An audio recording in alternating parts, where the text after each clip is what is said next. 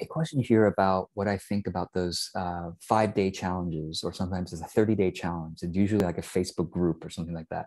Now, I have not done those. I think maybe years, a decade ago, I maybe did one, but I haven't done those in over 10 years because I guess I got turned off by them because I saw, people who do them usually it's a sneaky way to sell a group program. It's like, they bill it as a free challenge. Oh, so exciting. You get this for free. They don't tell you, they're not transparent that we're launching this group program that's $2,000. And as a sample, you can participate in this 30-day challenge for free. Now, if they phrase it that way, I'd be cool with that. That's authentic.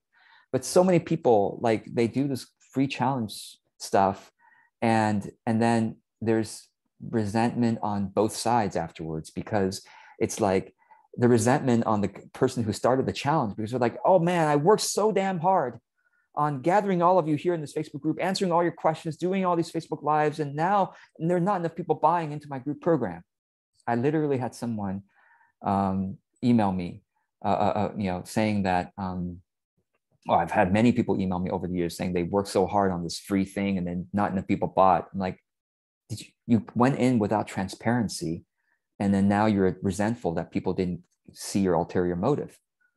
Okay, so the resentment on the side of the creator, and the resentment on the side, sometimes, not always, but there's some resentment on the side of the consumer, because they're like, oh, now you're pitching your group program really hard, and maybe sometimes you even make me feel bad that I'm not part of it because I took part in your free challenge. You worked so hard on this thing. Okay, got it.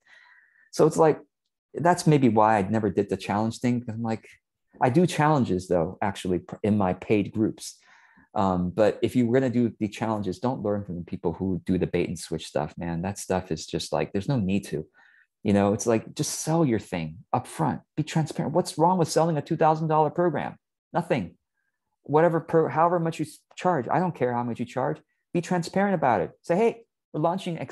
Aren't you proud of it? Aren't you excited by it? Of course you are. Isn't it worth $2,000, $10,000? I don't care how much you charge. $200. I don't care how much your program charges.